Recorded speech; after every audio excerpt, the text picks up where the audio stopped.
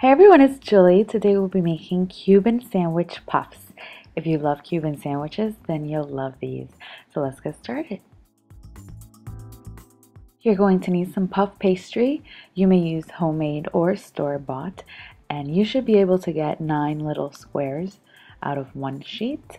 Make sure it's really cold. So what I normally do is I keep the puff pastry in the freezer, take it out about 40 minutes before I use it, and it should be perfectly thawed by then.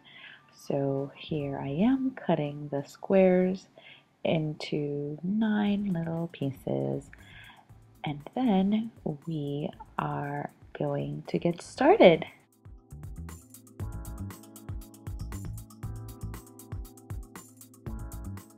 You can use aluminum foil or parchment paper to line your baking sheet. Now, if you've ever had a Cuban sandwich, you know that it's usually prepared with yellow mustard. I think yellow mustard isn't that great.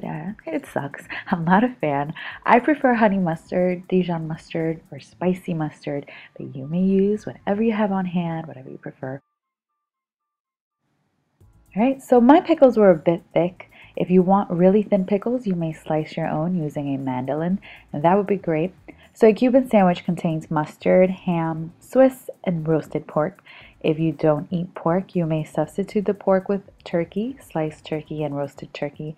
I omitted the roasted pork in this recipe because I felt like it would be too much meat for a pastry appetizer. All right. Cuban roasted pork can take about 2 days to prepare, so that's truly why. If you have it, yum, go ahead and throw it on there. I just used some Virginia ham, thinly sliced. I don't care if the person at the deli counter rolls their eyes at you. Demand that they slice the ham as thin as possible, politely, with a smile, of course. I couldn't find my pastry brush, so I just used my hands to brush the egg wash onto the pastry. It's just 1 beaten egg with a splash of water, and then I just pinched the corners together.